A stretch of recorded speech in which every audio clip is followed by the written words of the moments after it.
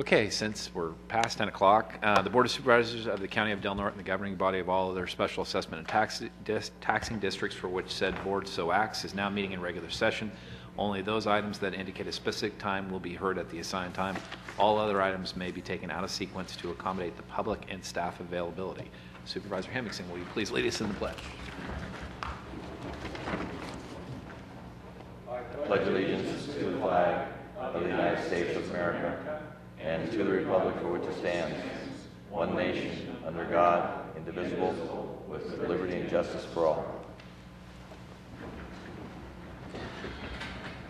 Are there any new employees to be introduced?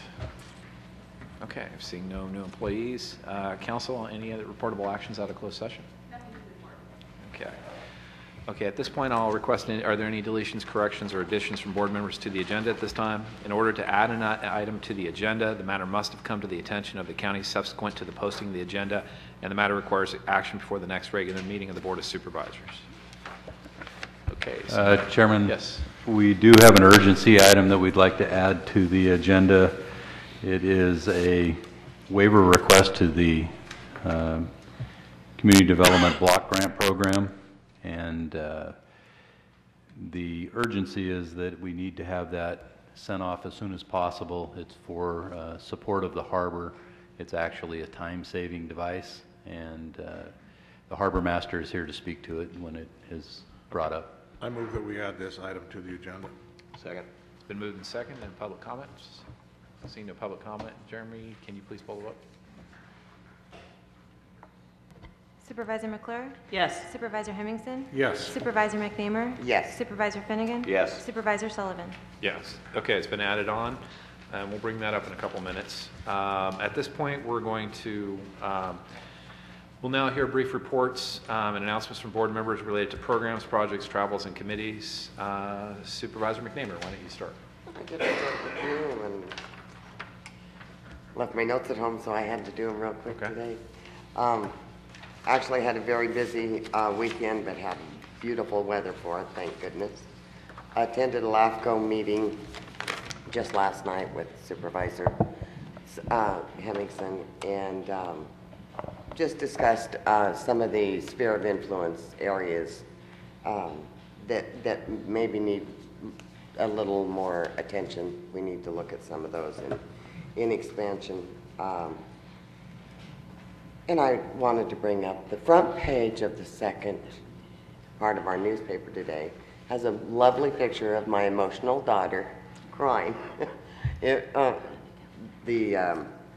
JC's surprised her with a very beautiful plaque thanking her for her volunteer work with the Junior Miss program, now called Distinguished Young Women, but this is her last year to do that, so I'm just really proud of her and wanted to let everybody know that that was my girl.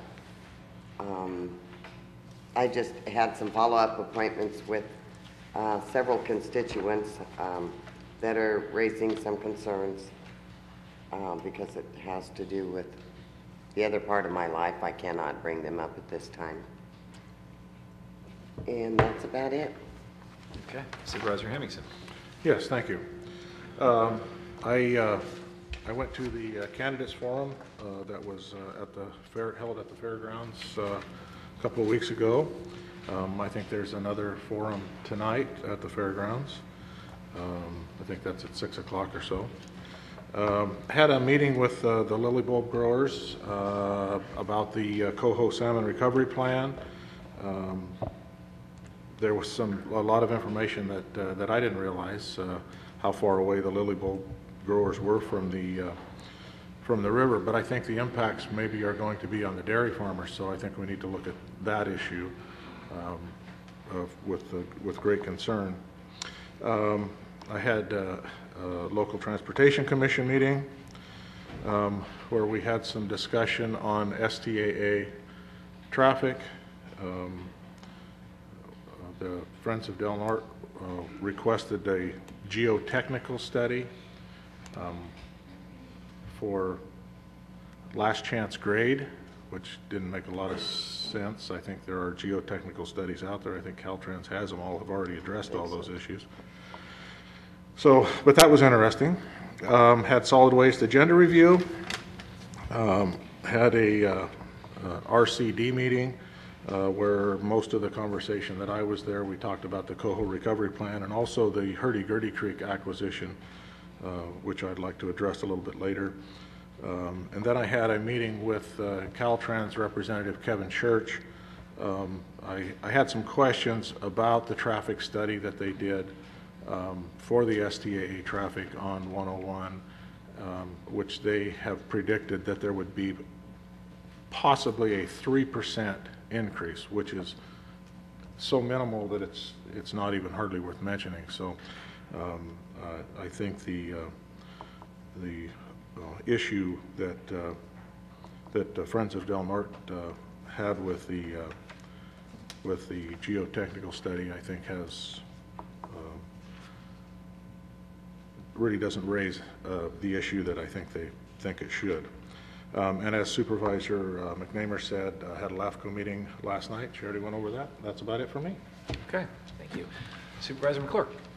Yes, I've had a fairly rough 2 weeks, so I didn't do all my meetings. I did make it to the Coastal Commission after a canceled flight in Crescent City, drove to Eureka. The flight was canceled in Eureka, drove all night to San Francisco, made it to the San Francisco airport at about 3 in the morning, and so spent the rest of the night at the San Francisco airport, made it to Los Angeles, got to the meeting on time, and when I got to the meeting, the commission had moved our permits to the consent, which was an extremely good sign.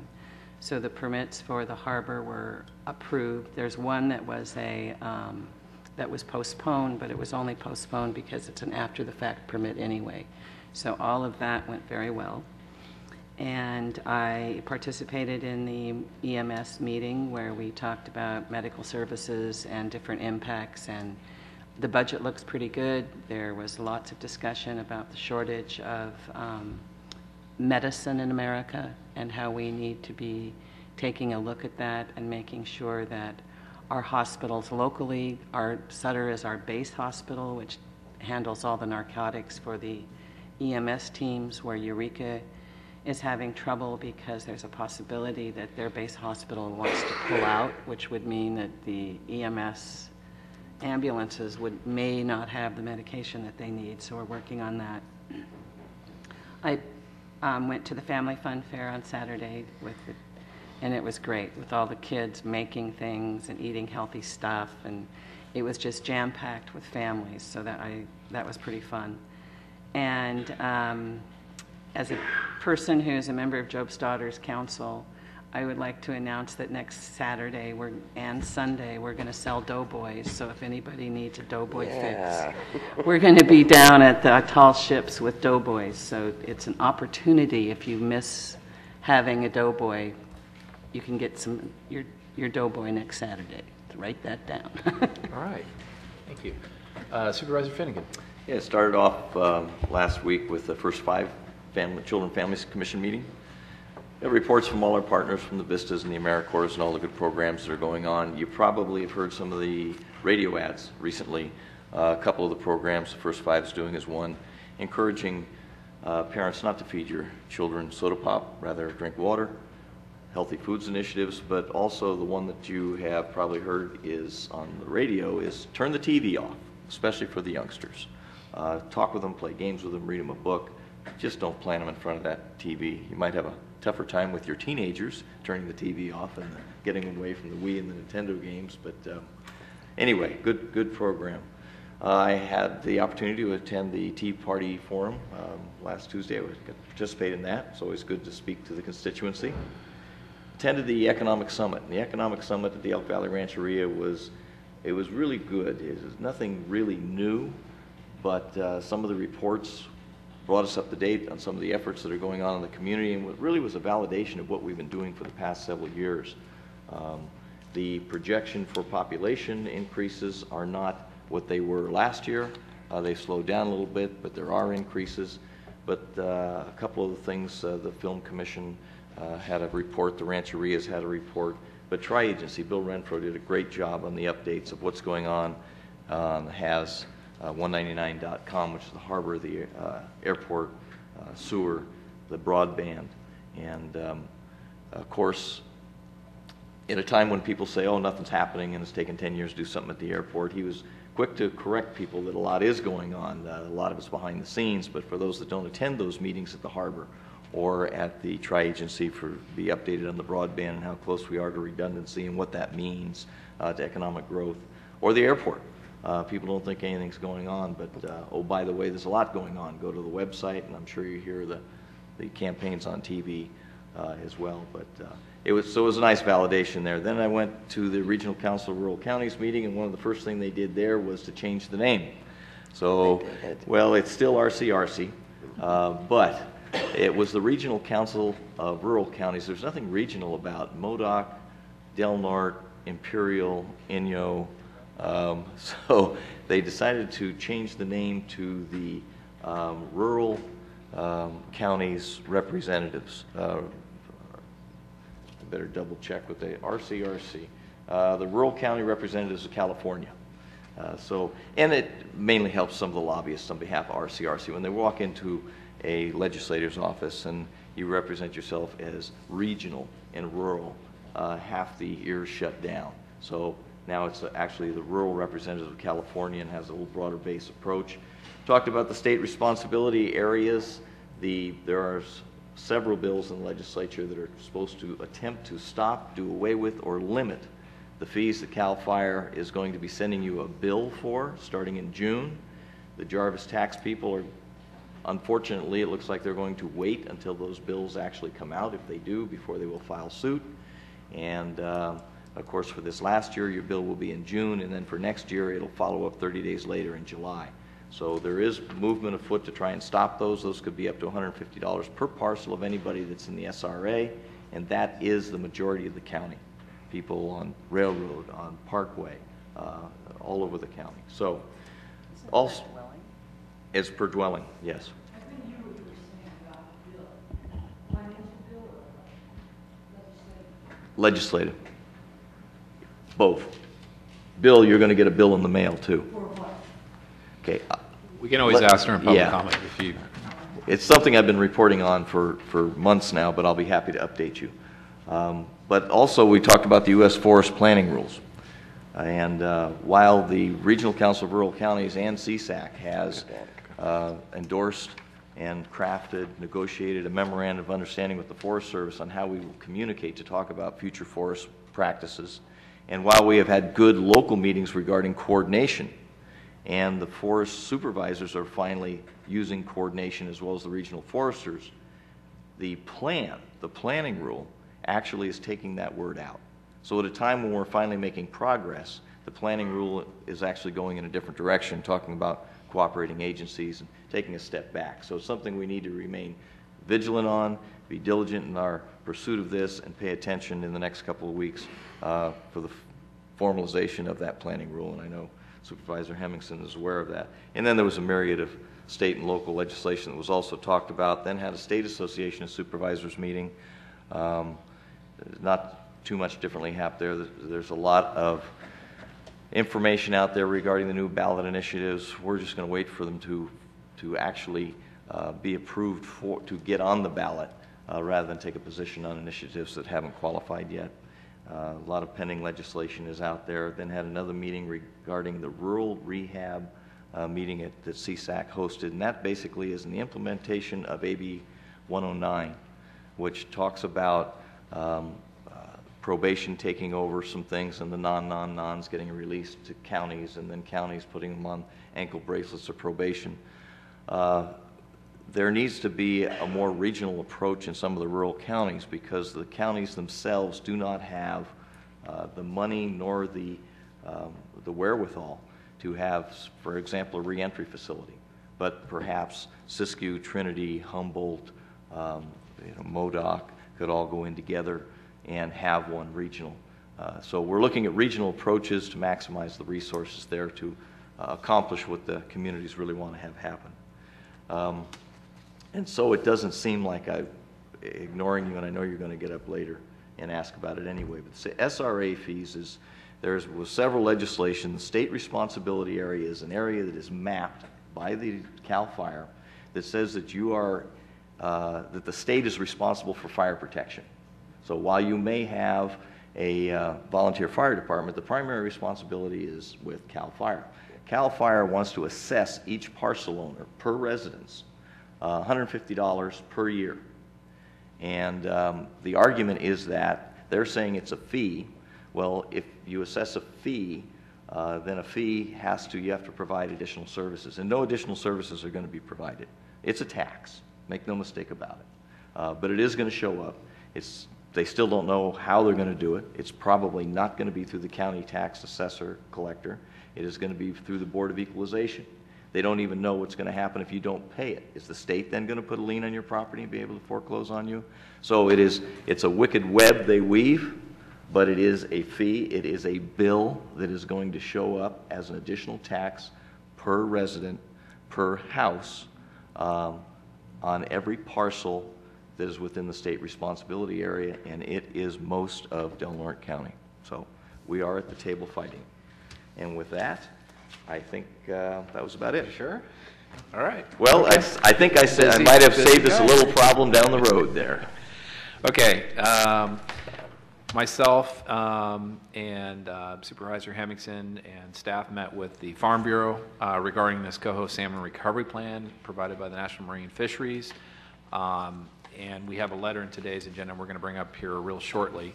And I think for us, it was a very helpful meeting because there's some things that came up that hadn't occurred, or there was information that we weren't aware of that we could include in the letter. So I want to thank the Farm Bureau for their attendance to that. That's very helpful. Attended a presentation by the school district on proposed new changes and reform that they have going in on implementation of education within the district. And there's some encouraging things there. It seems that they're all becoming on the same page, which is helpful. Attended the Economic Summit, and the fish hatchery was a pretty interesting presentation. It's always, that's a successful program that's been going on for several years, but people aren't aware of the success they've had and the issues they run into. So it was good to get that. That's been going on in Smith River for decades, and very helpful. Had an update on the tribal economic development that's happening within both tribes, which was encouraging. One of the interesting presentations we had was done by the Visitor Bureau, but specifically the Film Commission. And as all of you have probably read, there's a movie that's going to be filmed here, pretty Love in the Time of Monsters. The encouraging thing, and what you got to see, which people aren't aware of, is now that we're participating in this through the Visitor Bureau, is that we're beginning to get production things up here. This is just kind of the start. I mean, we have so much natural resources here that Hollywood and other areas would like to use in their movies and commercials and TV. They just don't know about it. And I think having that coordination, and Cassandra down in Humboldt County, who's the film commissioner, has done a great job beginning to use Humboldt Del Norte in a partnership, and I think it's encouraging. It is one area that we haven't really tapped into. I mean, everyone can remember Return of the Jedi and E.T. and all those things, and those had a pretty big impact on the community, but it wasn't really calculated at that time. What you will see going forward when these things happen is you're going to have some data to back it up as the expectation of how much money was actually spent in the community. So, and I think this could be a really encouraging area going forward, and that was one of the good things I took away from the meeting. In between the meeting, timing of the summit and our local transportation commission meeting conflicted, so Supervisor Hemmingson and I had to run to the transportation commission meeting. One thing I wanted to dovetail with what he's saying on the Friends of Del Norte had some. It really was a stretch. It was a grasping at straws to say we need a technical study done on 101 because of the work being done on 199 and 197. And I think I almost got an endorsement from Friends to reroute Highway 101 through the park, which I thought was kind of encouraging. That they didn't quite go that far, but they'd consider it. So that's a stretch. That was a stretch. But the representatives say they'd consider it. So that's encouraging. Had a conversation with Mr. Johnson regarding replacement of the flagpole in the cemetery, and we're working on that. had agenda review, and then I want to remind everyone that we're having a meeting this Monday. It's a joint meeting with Curry County. It was publicized in the newspaper, just in the classifieds, but it'll be at Howland-Quett Hall up in Smith River, and I think time's 3:30, I think, is start time. So we haven't done one in a while. There are some mutual issues that we both share, one being the Secure Rural Schools money that is done right now that needs to be reauthorized. The second is law enforcement issues and some other things in economic development that we want to discuss with both counties. I know Curry's in a real bind at this point financially, and anyway, there may be some possibilities to work some solutions out. And it's always good because there always seems to be this imaginary line with Curry County. We have a lot in common with them and should be doing a lot more partnerships with them. So other than that, Supervisor McNamara, you had a couple things you wanted to add? Yes, and I just wanted to confirm that that meeting is at 3:30.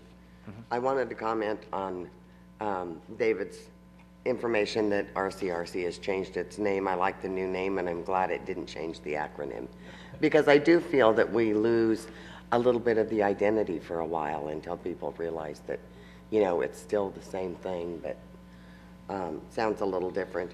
I did forget to mention, not having my notes with me, that I did attend the Republican Women's Luncheon, which was a potluck, and I think we had more dessert than we had main entrees.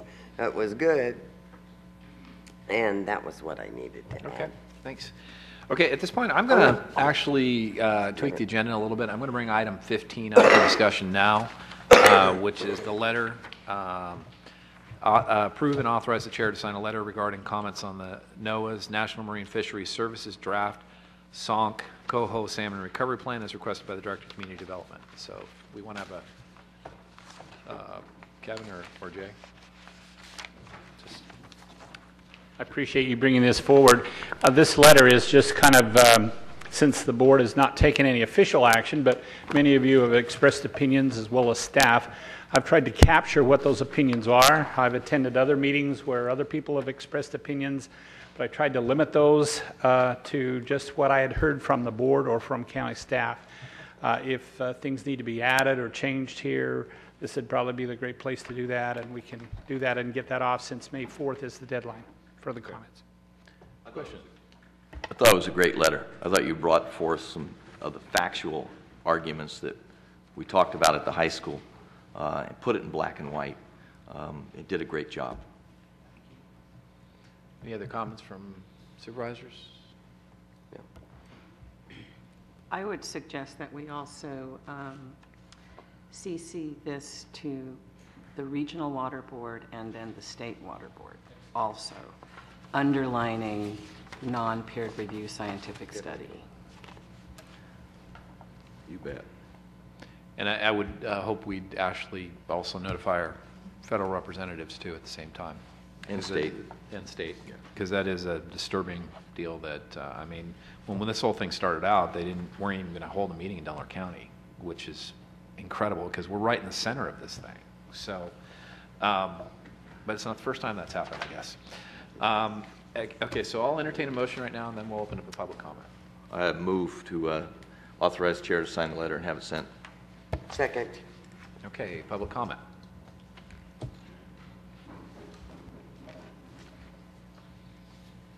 Good morning.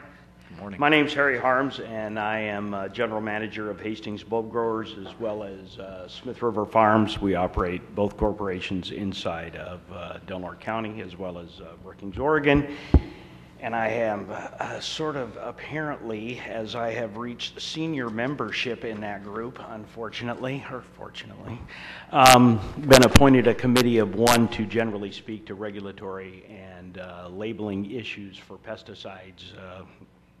I don't know why, but I guess nobody else wanted the job. Anyway, I am very, very happy to see that the Delaware County Board of Supervisors has weighed in on this issue. I mean, this is a significant issue for agriculture and all areas of agriculture. Anybody in the Smith River Plain is going to be impacted over time with this.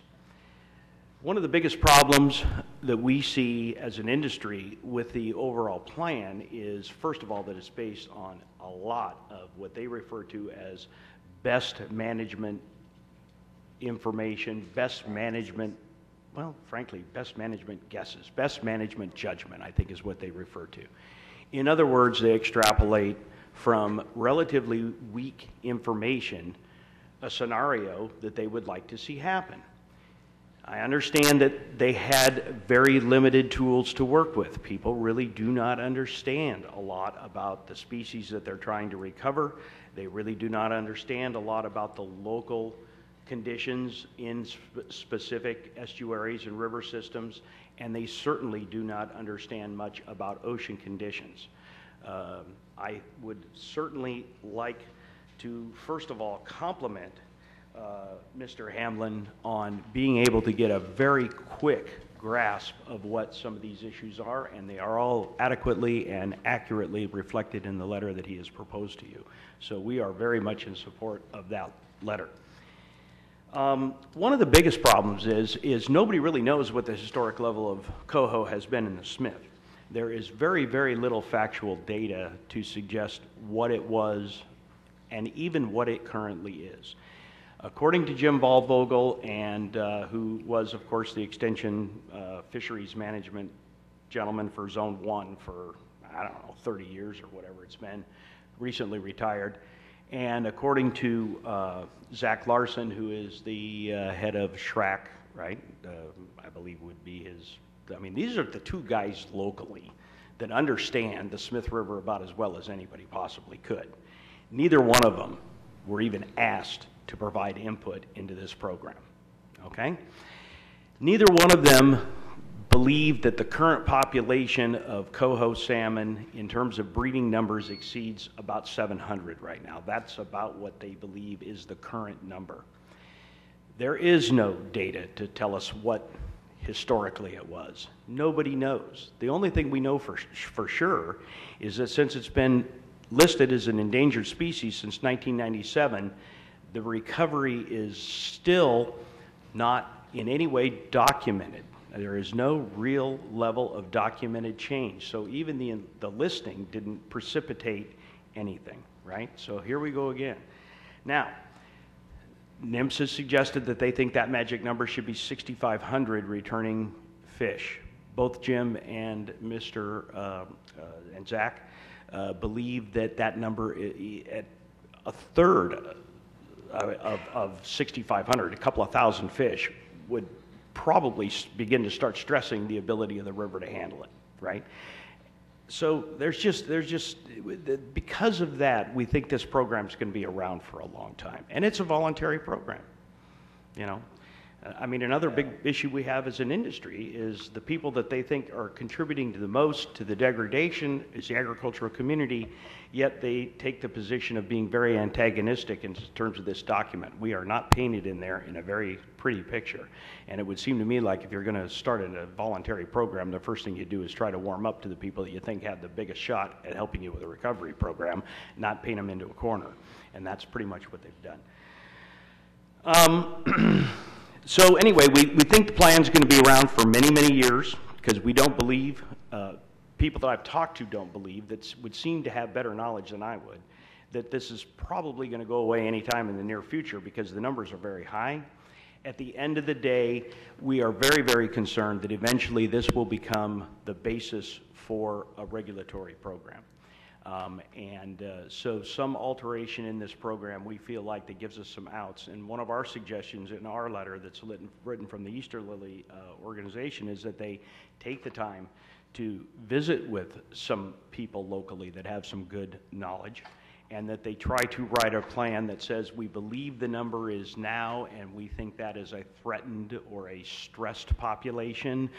We, at another more reasonable level, move to a recovering population, and finally somehow we meet some goal. But this would give future regulatory agencies some benchmarks to work from and maybe allow a little flexibility under this system. So, I mean, that's what we've been trying to do.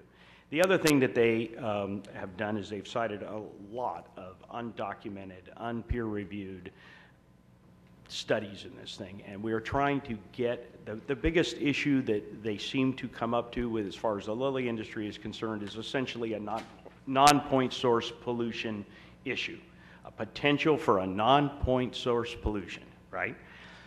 Obviously, we've got point source pollution controls in place, and they never once discussed the fact that we are currently working with the Department of Water Quality. So I think your suggestion to send this information to Water Quality is very apropos right now, as we are currently working on a water discharge management plan for agricultural lands in Del Norte County. And a number of us here are serving as on an advisory committee to that board. There is piles of science out there, not a single scratch of which has been even mentioned in the Coho Recovery Plan. This document was prepared in the middle 80s by Susan Warner, who was with the Department of Water Quality. It is entirely on groundwater pollution related issues in the Smith River Plain.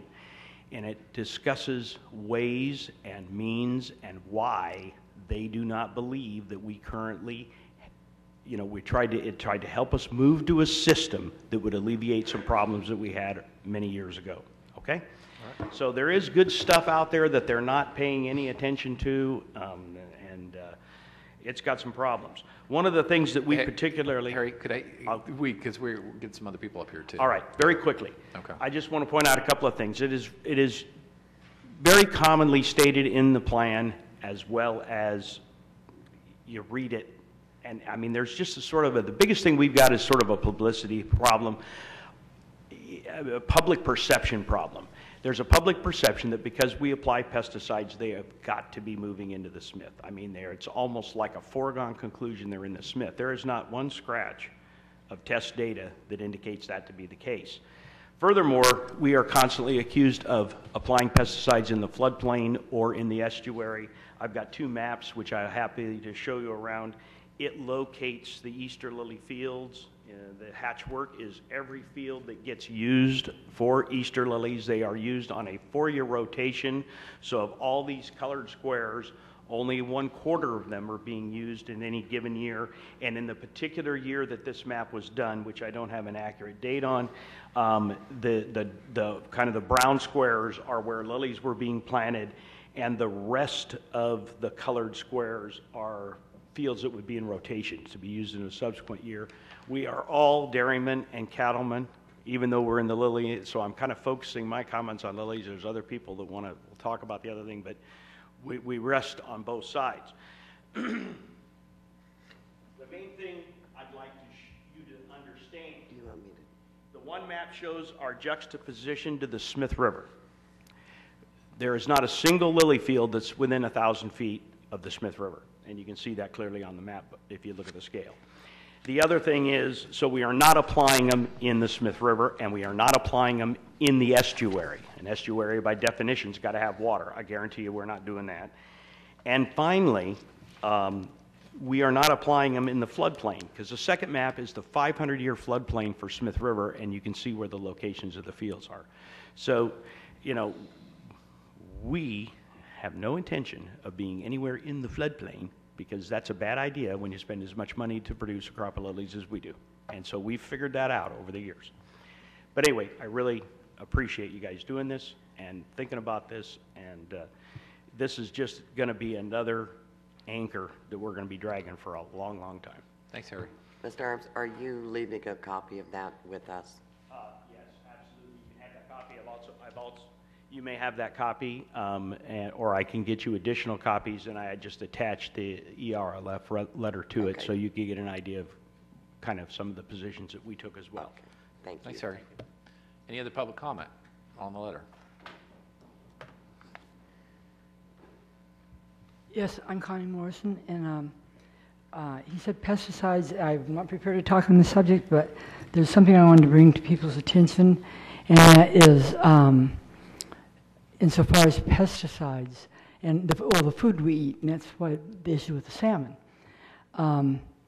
I just received a message that the radiation from Japan from the earthquake is now, I think, over 500 times and I'm not going to, because we're going to do public comment on any Oh, topic. this is about the pesticides. This is specifically about NIM's plan for coho salmon Okay, recovery. let me say this. If your letter just says lily fields, salmon, there's other considerations to the salmon, what's happening with salmon. Also, the okay. Well, yeah, I mean, I'm going to open it for public comment in just a second as soon as we get off of this topic in particular. So you will have a comment if you want to talk pesticides in general. That'd be If great. I could, I think she's going to make a good point, which is what's happening in the ocean, whether it's your radioactivity or not, Right. needs to be considered and is not included in the plan. Sorry, go ahead. Right. And we have evidence of that because of the bumblebee collapse, and it's going to affect all of us economically.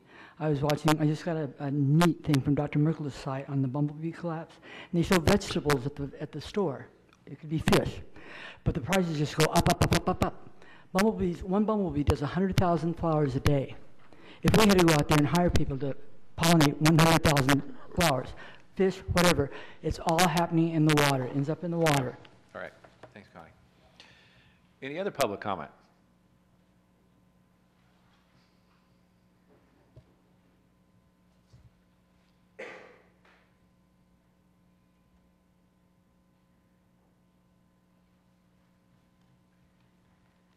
Well, I'm certainly not as eloquent as Harry, but Harry had my book, and he gave you all the lily stuff. We used to dairy. We do not dairy any Joyce, longer. you probably want to announce Put your name this and down? stuff. Oh, I'm Wait, sorry. yeah. I'm Joyce Crockett. My husband and I owned and operated the Crockett Ranches in Smith River, and we also purchased United Lily. I do not work actively in the lily industry. My son and my daughter do that. I do have a letter, though, that we sent to the National Marine Fisheries, and I have copies for everybody. Do you want to? And before I start on my little spiel, I do very much support the letter that you are sending, and we very much appreciate that, and thank you, too, for writing it. I'd like to stress a little bit about the things that we do to protect the river from the cattle industry. They've lumped the cattle in with all the rest of this, and while we do no longer operate dairy and have not since Davy could not, we do have the largest beef ranch in the valley, and they always lump that in. But I would tell you right now, we have 3 herds of elk that rival the amount of beef cattle that I run, and we have to put up electric fences to keep them out and so on and so forth. No one ever mentions that. Somewhere in this plan it talked about woody debris. No woody debris. We have approximately 50 acres of woody debris, and someone is more than welcome to come down and look. On the lower part of my ranch, it's all fenced off. The willows, we have no longer have the gravel permits, so the willows have grown up, the gravel's in the willows, and on top of that is tons and tons of woody debris. And we fence off approximately, I went over it with Donnie this morning, my son, 75 acres of riparian along the Smith River, and in fact we fence off the entire Smith River and most of the Morrison Creek. We do not own all the area that the Morrison Creek flows through, but we fence that off from the cattle, off from everything. Our drainage ditches, which they're always after you over the drainage ditches, we have bridges over our drainage ditches. My husband built bridges over our largest drainage ditch after the '64 flood. We have 4 concrete bridges. Our cattle travel the bridges. They don't go through the ditches. Once in a while they'll go down and drink, but not often. And we have mitigated as best we can all the damage that cattle would do to the Smith River or the Morrison Creek, which is in our area.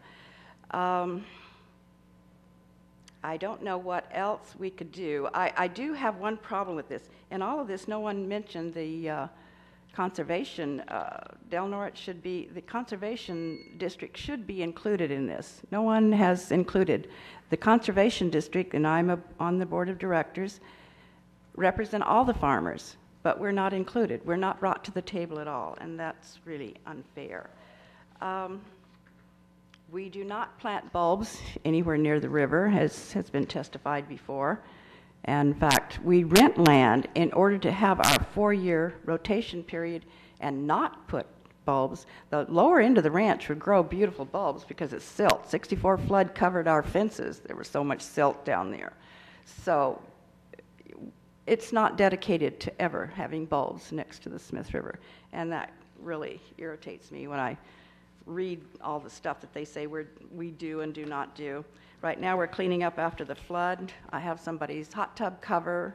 I have glass bottles, I have plastic bottles, and we're always cleaning up and picking up, and we rebuilt all the fences since it was torn down by the flood. So really, the cattle industry, I think, police themselves quite well, just as the bulb industry has. No mention is ever made of that. They just take us all in one big lump and say, you've done it. We didn't, and we do not. Thank you for listening to our complaints. Thanks, Joyce. Any other public comment?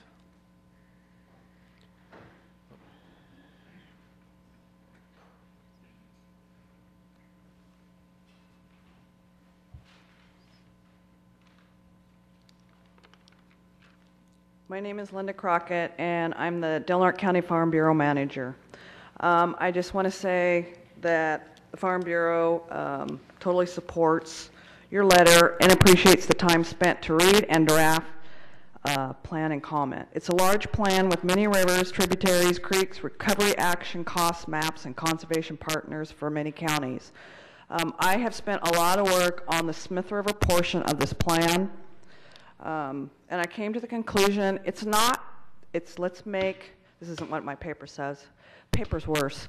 I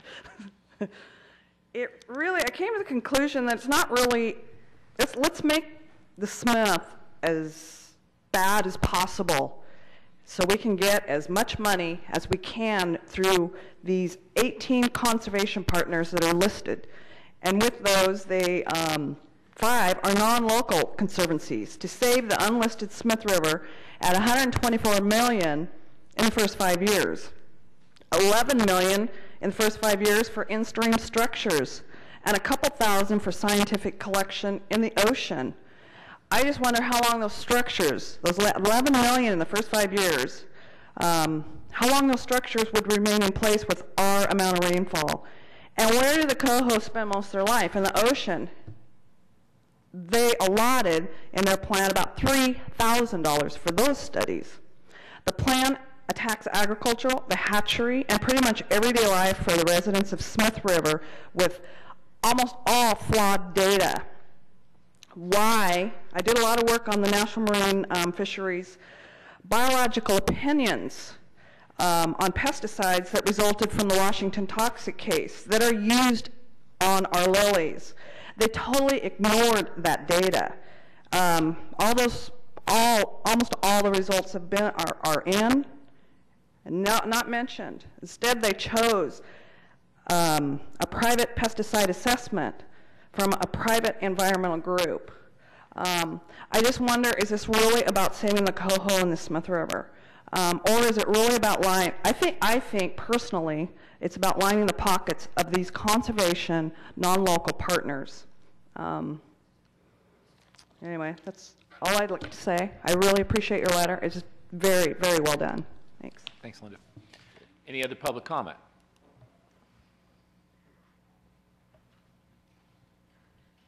Hello, I'm Stephen Westbrook from Reservation Ranch in Smith River, and also the president of Ratty Creek Fish Hatchery.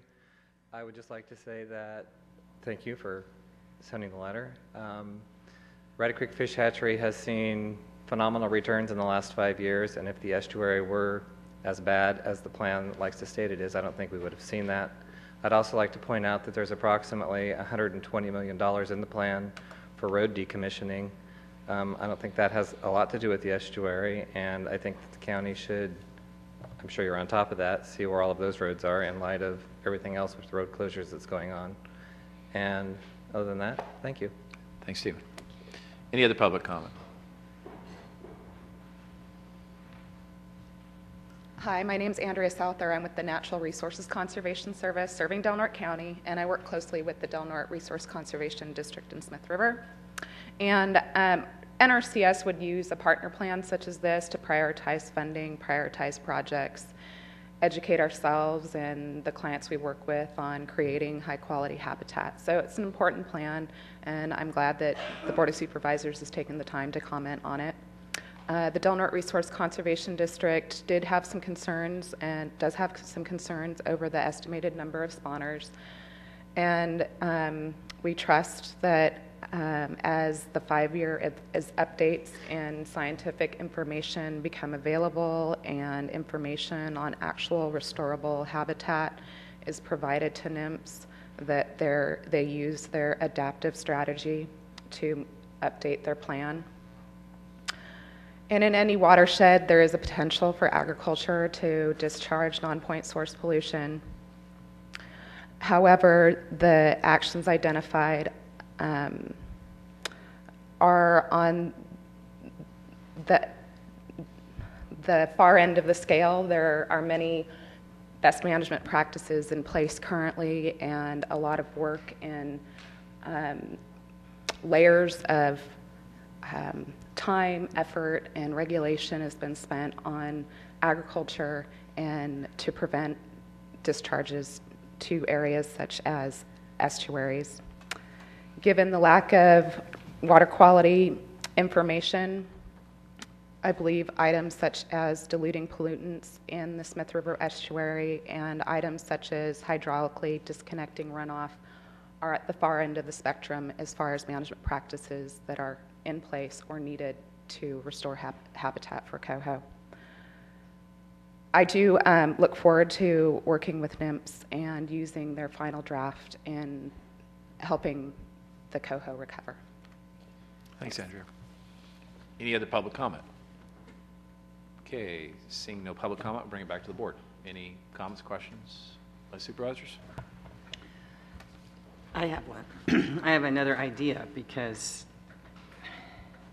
after listening to the identified lack of data that's been pushed into this plan, and we already recognize there was a lack of any kind of peer review, I'm almost thinking that we need to add a paragraph that urges National Marine Fisheries to temporarily hold off on adopting this draft, not just answering our questions, but adopting this draft. Because if we found all these issues with just our rivers, what happened all the way north and all the way south? There may be just that many issues all up and down, and it would be an opportunity to request that there be more of a presence of ocean fishery, ag, and food producers to be at the table to discuss these estuaries about what's happening and where it's at. So maybe we could put a little push in there that they hold off from adoption and actually re-fly this with everybody at the table. Sounds like a good idea to add that, because the problem with plans is once they're adopted and they're on the shelf, even if you protested and said, hey, this is fraught with lies and innuendos, somebody 5 years from now is going to pick that up and run with it. And so to point out the deficiencies of it is imperative, but also to ask for delay of implementation or acceptance of it until all the communities have sufficient input, I think is called for, and I would like to add that amendment. Any other comments? Well, I was just going to mention that, you know, that's not unusual for these agencies to leave Del Norte County out of things that they're going to put in place that are affecting everyone in Del Norte County. So we're certainly not surprised by it, but I do agree with both Supervisor Finnegan and Supervisor McClure that we do need to request that they withhold doing anything with this, accepting it, promoting it, doing anything until they have the real scientific data and until they deal with the industry itself in the things that they've already done and already accomplished in moving forward with pesticide use and the other things they've done to keep the river healthy to this point. So just throwing that out there. Supervisor McNamara? I fully agree that we do need to add that. I never even thought about until Supervisor McClure brought up, what's happening above on the rivers, not even maybe in our county, that needs to be looked at also. Good point. It's disturbing that one man's agenda can find its way into an actual federal agency's documentation and taking a scientific fact instead of conjecture, because that's Mr. King's study. That's basically what it is. It's not peer reviewed. There's no scientific science. There's no science to back it up. Happens all the time, Mike. Well, it's scary because it's this documentation, even though it's voluntary, is similar to wet cement. You pour it out and it's flexible and stuff, but it's not too long before that thing hardens and we're stuck with it. And the unfortunate thing is the impact it will have on the entire community in the process, and all for one man's agenda. And it's all, And not all benefit depends the on species who's- at all. Yeah. And I think everybody's in agreement that we want the coho to recover. We want to have a healthy run. We want to have a healthy river, and we want to have a healthy industry. And all of that is doable. And so a plan, yeah, we do need a plan, but the plan needs to be everybody, and we need to make sure that the plan is based on sound decision-making. And we've hit that in here, and now I think we ask them to delay it. Possibly we will find out that that the Rogue might have a very similar, I forgot how high it reached. Didn't it reach? Pardon? Humbug all the way down to the Eel. Right. So, I mean, here we have all these river systems, and if we have these errors, those errors may be replicated. So, It is ironic, though, that there is, what was it, Oregon catch limit for coho, 8,000 coho. Where's the logic there? 8,000 coho. That's, and now we're talking about, it doesn't make any sense. I mean, this is a federal agency, too. It should be coordinating a little bit. Why don't we take the 8,000 and just transplant them? The ultimate irony was that we need to breach Lake Earl at a lower level and more often. Yeah. Yeah. Go figure. Okay. Any other comments? Connie, I've got public comment coming up, but you can't comment in this because comment you have to do at the dais. All those in favor? Aye. Aye. Any opposed? Passes unanimously. Thank you, Kevin. Great job. Thanks for your presentation on the Farm Bureau. Okay, thanks, Kevin. Moving on in the agenda, we are going to go to public comment since we're past that point. So,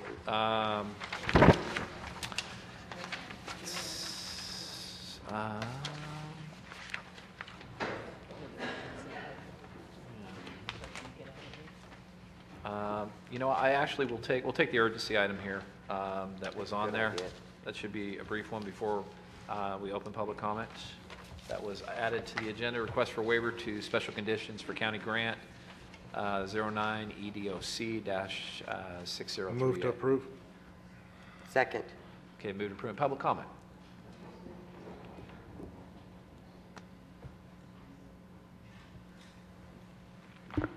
Yes, thank you, Chairman Sullivan. My name is Richard Young. I'm the harbor master here at the harbor. We're here today to request that the county request a waiver of the requirement that we have all the funding sources in place and that we return to the Economic Development Advisory Committee at CDBG prior to them releasing the funds. The issue that's really before us is when can we get started with this project? And we very much need to get started as soon as possible. The pilings will take a number of months to get here. They can't be ordered until we have the funds released at CDBG. We have a number of funding opportunities before us to fill the gap. One of those is a grant funding opportunity, a Tiger grant that the harbor's applied for. Whether that comes through or not is sometimes problematic. Last rounding, the Tiger grants only, I think they granted only 5% of them, so it doesn't have a high probability of success, but it was an opportunity and we pursued it.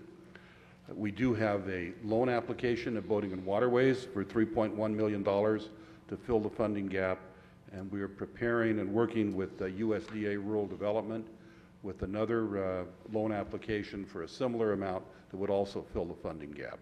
So we're confident that that funding gap will be closed.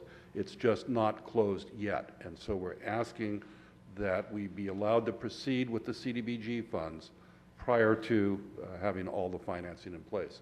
We know that's a little unusual. It's also a little unusual to have a harbor that's been wiped out by 2 tsunamis. And we have, at the current count, we have about $50 million in damage that's on the table. And so the funding gap, total funding gap, somewhere between $3 and $4 million. That's a lot of money, but it's a small percentage of the repair work that needs to be done. And so I'm here today to answer any questions about the funding sources, other sources, the work that's planned, or any other questions you may have. Questions from supervisors? Yeah, obviously we're going to be supportive, but it would have been nice to, in our packet, to be able to see Exhibit 1. And we just finished it this morning. Oh, okay. Well, and the reason I say that is because underscored in this, it says the county will pay back all grant funds under this contract if the project fails to meet the 2 CDBG federal regulations. In other words, the subtlety here is people in the newspaper and on TV are going to say, oh boy, the harbor's on track, they've got their financing, they're going ahead, they're doing what needs to be done, economic development, rah, rah, and we all agree.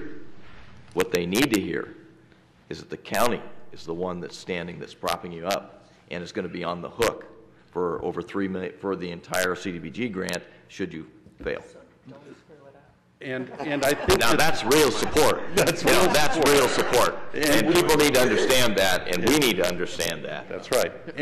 And just to be really clear, the harbor's also on the hook because we've passed that responsibility through, and we accept it. We understand it. It starts with the county. You're exactly right. The good news is that the CDBG requirement that needs to be met is to preserve the jobs in the harbor. That's really the key fundamental issue for CDBG. And right now, today, we have 75 commercial boats in the harbor. My estimate is that those boats would average about 3 jobs per boat. So there's well over 200 jobs directly on the boats in the harbor.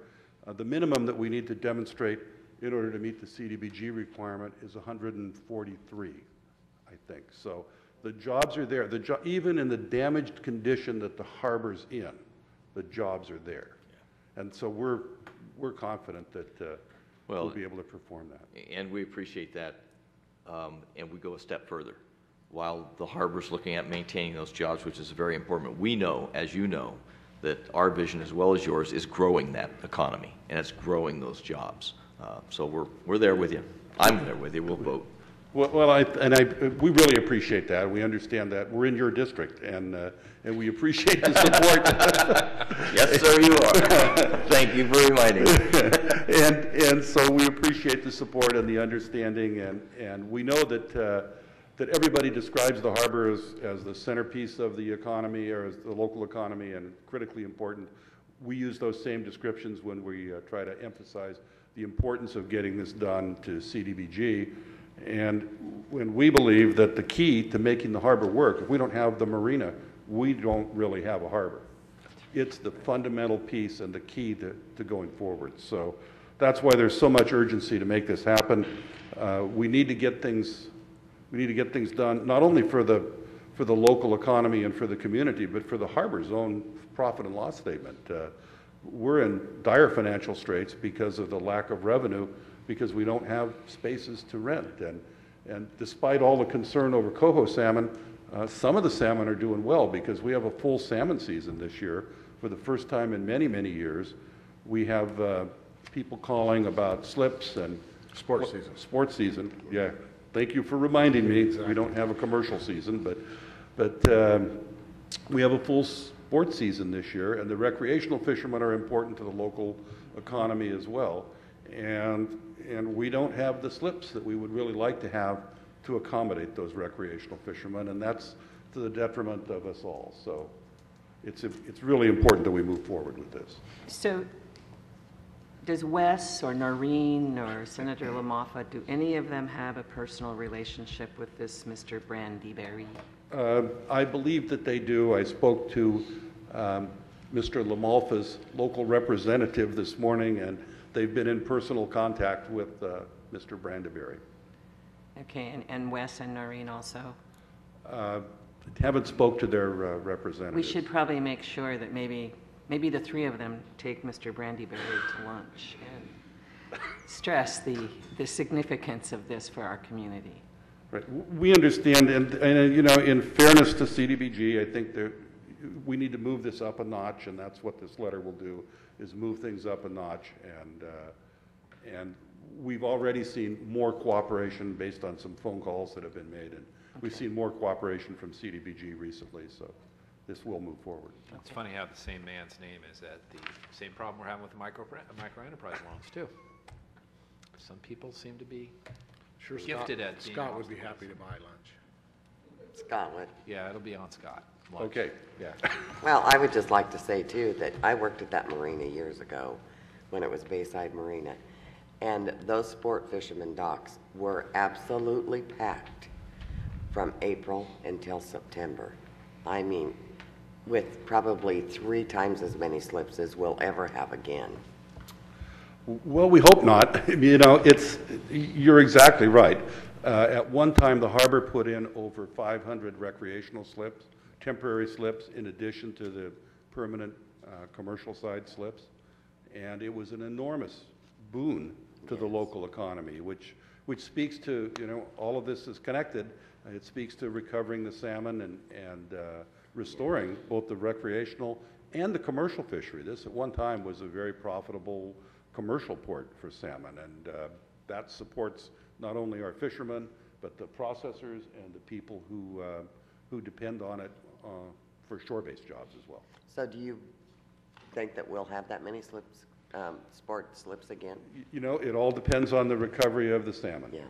So I'm hopeful, but you know, you're struggling with the issues, the salmon issues.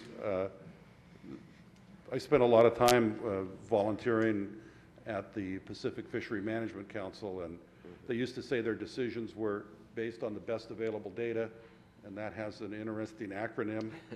And I see that things haven't changed much in the last 10 years. Depends on whose science you want to believe. That's right. Whose data. Any other comments, questions from supervisors? Okay. Public comment on the urgency item. Scott Feller, District Representative for Senator LaMalfa. I'm in constant contact with Richard, as you can also imagine, also being a harbor commissioner, and a rather extensive package of information was provided to the Capitol staff yesterday as all is developed. And there is a meeting with Mr. Brandemeyer today with our legislative director to discuss this and several other issues that are within the district, primarily emphasizing that 4 different state legislators and 1 congressman has been to our harbor, has an interest in it, and we'd like to see this whole process sort of go a little bit smoother than what it has been, and to see what we can do to facilitate that. So that meeting will be taking place with Mr. Brandemeyer later on today. Brandenberry.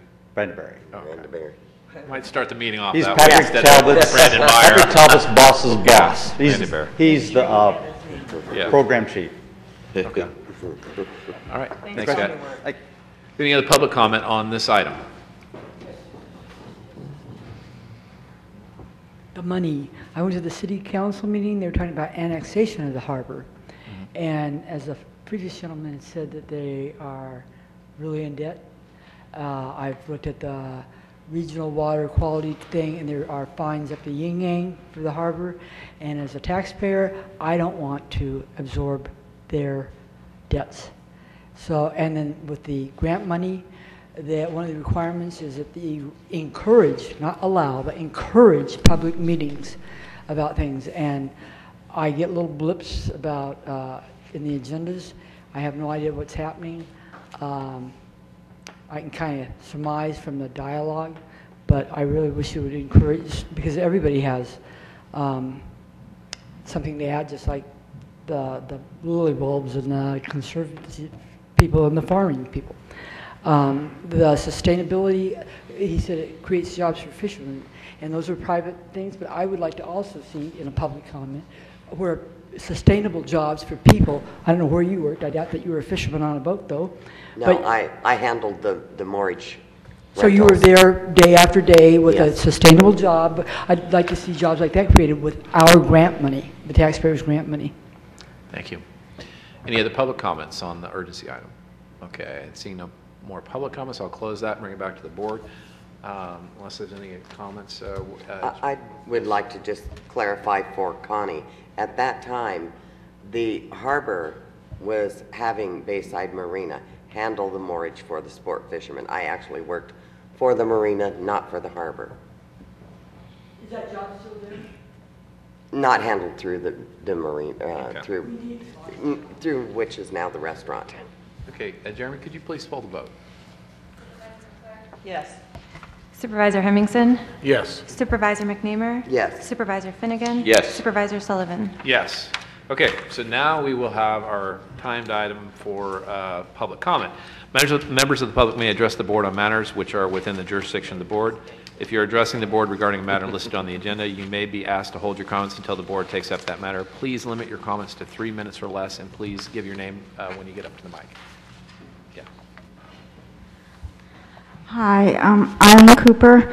I'm commenting on the item you took up early. I didn't make it in time for that, but I have very strong feelings about the copper poisoning of the Smith River. I really don't see how this Board of Supervisors can call yourselves economically concerned for this community when you take a stand against our salmon fisheries of the Smith River like you have today. Your letter is so uninformed, I can't believe I'm getting a letter like this from a Board of Supervisors. Every newspaper I read has this as headlines, and this is common knowledge that the water tests that were done on the Smith River were done by our Regional Water Quality Control Board. They are not Greg King's water tests, as you make out in your letter. This is such an uninformed, ridiculous letter. It should be laughed off the planet that it's coming from a Board of Supervisors that is so uncaring for the most important tourist industry that we have, our fisheries. How could you do this and turn a blind eye to this extreme problem? The water quality tests indicated that there is such a die-off of food fish that the test indicated 100% of the food available for salmon in that region. 100% die-off, not 10, not 20, not 80, 100% die-off of the food for fisheries from copper poisoning. The level is so extreme. We have to do something about this. You can't turn a blind eye to something that is so important to our fisheries. You can't call yourselves pro-economic and turn a blind eye to this issue. Thank you. Thank you. Any other public comment? I need to. Yeah. I'm not going to bite. I need to clarify that I don't believe it was a blind eye. I believe that when the women were asked if this was a peer-reviewed study, the answer was no. And it doesn't matter if it's from a very credible source of where that study happens. In order for a study to be able to hold water and be able to be used as application of law in the future, that study must be peer-reviewed. And that's what we were asking for, is a peer review. Because if that's going to be the basis, that's what we have to have. And the women that presented said they didn't believe it was peer reviewed. Thank you. Okay, any other public comments? Yes, Lathan.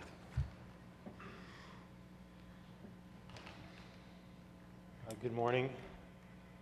I'm here today to urge you to join the California State Association of Counties. Let's say who you are. I'm Leif Gill. I am the Area Director for SEIU Local 1021 that represents 50,000 public employees in Northern California. I'm here today to urge the Board of Supervisors to join the California State Association of Counties, the California Federation of Teachers, and SEIU California in publicly supporting Governor Jerry Brown's initiative to increase personal income taxes on annual earnings over $250,000 over 7 years, to provide a quarter-cent sales tax and use tax increase over 4 years, to provide needed funding for K-12 education and community colleges, to protect state funding of realigned public safety programs. Our county cannot continue to provide public safety, child support, mental health, health and human services, the Family Resource Center, or road maintenance without state funding that is jeopardized by the state's projected $8 billion budget deficit. If you have not yet individually signed the petitions to put this initiative on the ballot, please come talk to me. Thank you. Thank you. Any other public comment? Okay, so seeing no more public comment, we will close the public comment part of the agenda, and we will go to the consent agenda. And at this time, I am going to remove number 8 because I have a conflict. So I'll take a motion to approve items 1 through 7.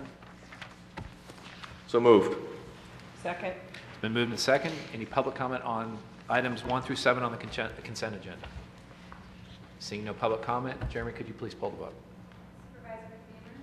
Yes. Supervisor McClure? Yes. Supervisor Hemmingson? Yes. Supervisor Finnegan? Yes. Supervisor Sullivan? Yes. Vice Chair McNamara, could you lead it on number 8 on the consent agenda? Yes, I'd be happy to. I would move to approve and authorize the chair or vice chair to sign the attached agreement for construction repair services with Parker Construction. Second. I have a motion and a second. Chairman, would you pull it? Supervisor Hemmingson? Yes. Supervisor McClure? Yes. Supervisor Finnegan? Yes. Supervisor McNamara? Yes. I wasn't able to vote on number 8 due to a conflict of interest with the business relationship with the contractor. Okay, moving on to items, I'll entertain a motion for budget transfers, item 9 through 12. Move to approve budget transfers items 9 through 12, which is budgets 02, 03, 05, which is 04, 02, 03, 05, and as well as the one for the budget transfer within the sheriff's budget unit for utility costs. Second. It's been moved and second. Any public comment on the budget transfers? You have to be up here. If you could state your name for the record and Any more? $117,000. I'm sorry, I just got here. I just got this. Could you kind of briefly say what it's about? You can do with $117,000? What are you talking about? which Items 9 through 12.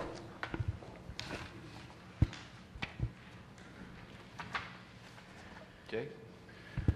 9, which is within the sheriff's budget unit, as the supervisor mentioned, would be to pay for utility costs within the sheriff corner budget.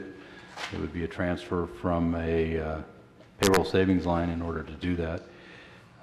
10 is within the grants administration budget, which is essentially for the Didson pilot project, which is the sonar project on the Smith River funded by the Department of Fish and Game. And it is to replace one of the lenses on the sonar unit. The 11 was within the sheriff's budget unit also, and that actually results in a general fund savings, which allows one position to go from 25% to 50% grant funded. And number 12 is within the health and human services budget, and specifically for this one, these are non-general fund related, and it is for the replacement of vehicles that are in excess of 100,000 miles. Okay. And I would point out, as I think the CAO attempted to do there, that these are not new monies that we pull out of air or that we take from salaries. These are within approved budgets within that specific department. Okay. Any other public comments? No, you've already had your say.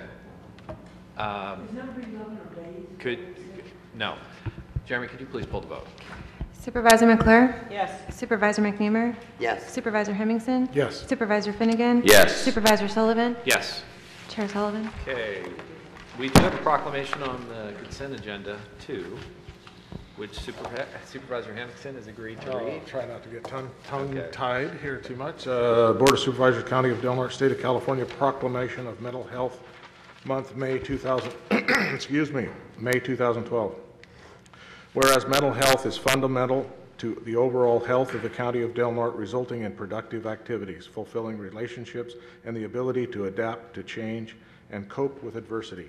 And whereas the recommendations included in the Surgeon General's report on adult children's mental health and by our local mental health board and others emphasize the importance of promoting mental health and the early identification of mental illness. And whereas mental illness such as schizophrenia, bipolar disorder, major depression, obsessive compulsive disorder, and anxiety disorders affect 1 in every 5 families annually. And whereas the treatment success rate for schizophrenia, major depression, and bipolar disorders compare favorably to the rate for chronic physical disorders such as heart disease, diabetes, or cancer, and whereas scientific research is producing tremendous breakthroughs in the understanding of these disorders, resulting in more effective treatments, allowing people to reclaim full and productive lives, and whereas mental illness should not be shrouded in stigma and discrimination, causing those who are affected to not seek care, and whereas Del Norte County takes pride in its history of upholding the dignity and civil rights of all of its people, including those coping with mental illness. Now therefore be it resolved that the County of Del Norte Board of Supervisors do hereby proclaim May 2012 as Mental Health Month throughout Del Norte County. Passed and adopted this 24th day of April 2012. Thank you. Gary? Actually, I would like to have Rita and Ed, please, and Jorinda, please come forward and accept our proclamation from the Board of Supervisors. And thank you for your support throughout the years for our mental health services. It really does mean a lot to all of us.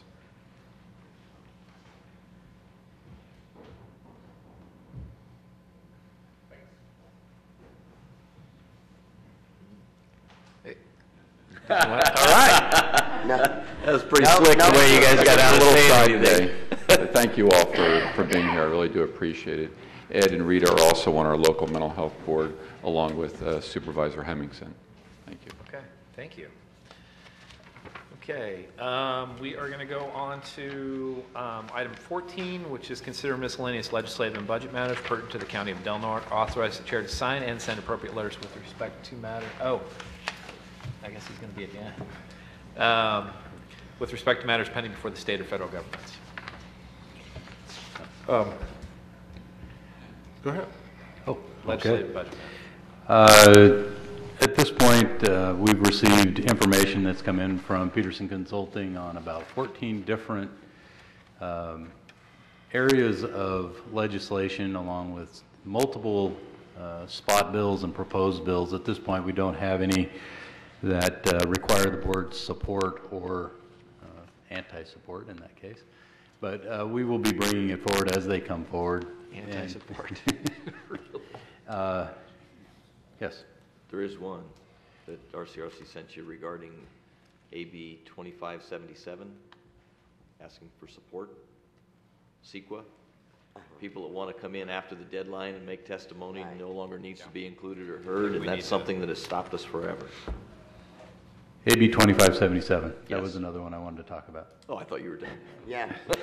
But presently, under the 14 different categories, there are none that required support at this point. The one that Supervisor Finnegan has brought up is specifically for the California Environmental Quality Act. It is a time-saving device that would allow agencies to not react to late comments. And as such, it does typically affect any project that is subject to CEQA. There are some projects that obviously are more controversial where late comments may need to be addressed as a practical matter. But out of this sense, I would ask that the board direct staff to prepare the letter and send it, and specifically for the time savings that it would allow for staff.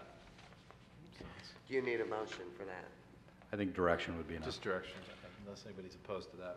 Support that. But it's not just the time saving either.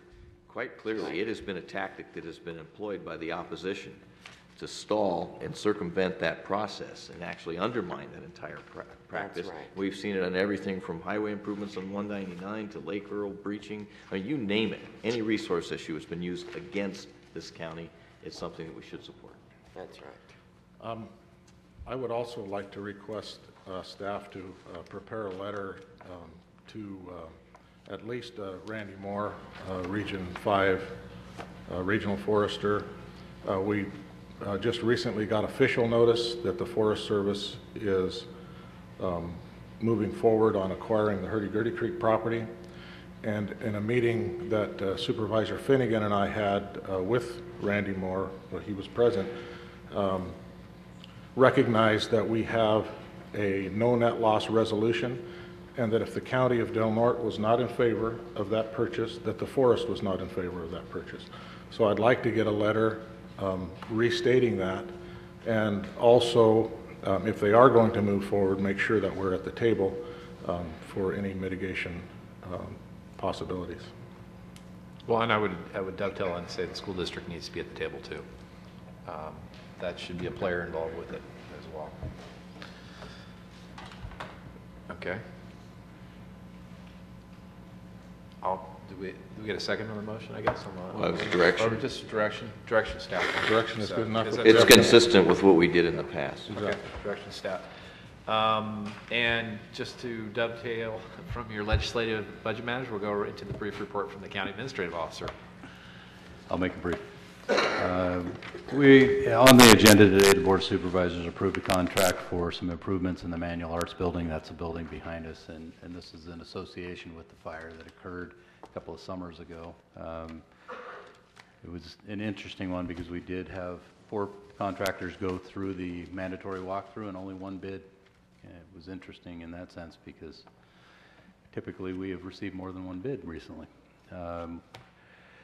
Our budget meetings for the requested budgets have begun. They started yesterday, and they'll be going pretty regularly now for the next 2 weeks until then we can get those all complete and prepare for the proposed budget at the end of June. But these meetings will probably be the first round. We expect a second round of meetings also for the requested budgets this year.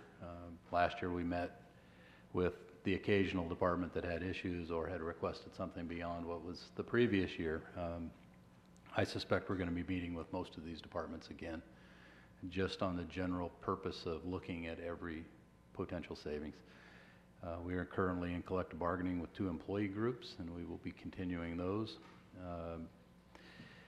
With the resignation of Jerry Cochran as the Veteran Services Officer, I have gotten a little bit more involved in Veteran Services, and I met also with Mr. Johnson from the VFW regarding the deteriorating flagpole down at the Veteran Cemetery, and we are in the process of having that pole replaced. That the county will be the supplier of the pole, and the VFW will have it placed, and it has the support, but we're going to put up a little bit hardier pole, and that should be in place certainly by Memorial Day. And we also discussed with both the maintenance person and VFW, and we'll be talking with Rich Weir about getting Alder Camp out prior to Memorial Day to do a complete workover of the cemetery and try to get it in as best shape as we can before that ceremony. In addition to what Supervisor Sullivan brought up about Highway 197, we have received a letter it's a consultation letter regarding the closure or the work that will be done right in the area of Ruby Van Dievener Park. It won't affect the entire park. There will be some delays, in this case road closures for up to 15 to 20 minutes, but they are in consultation with us. We continue to review the bills that are coming through. As I mentioned, there is a tremendous number of spot bills out there. Those are bills that have been put in place but are really not having any action on those at this point. But we need to continue to review those in case they have any effect on the county.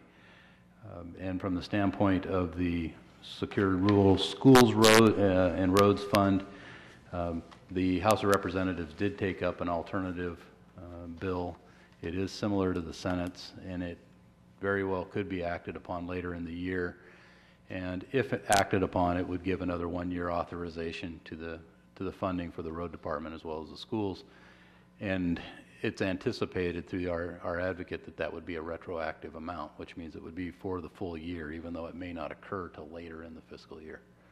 So that was somewhat good news, but it's not exactly what we're looking for, obviously, but it's a step in the right direction. Any other items or? Not at this time. Okay. Any other issue? Okay. So at this point, we'll go ahead and adjourn the meeting. I want to remind folks the next meeting will be Monday in Smith River at Howland-Quett Hall. It's a joint meeting with Curry County at 3:30 in Smith River. And you might want to remind where our next meeting is. Our next meeting is in Klamath, the second Tuesday of the month, on May 8th, in Klamath at your tribal headquarters there. So, and the road show continues.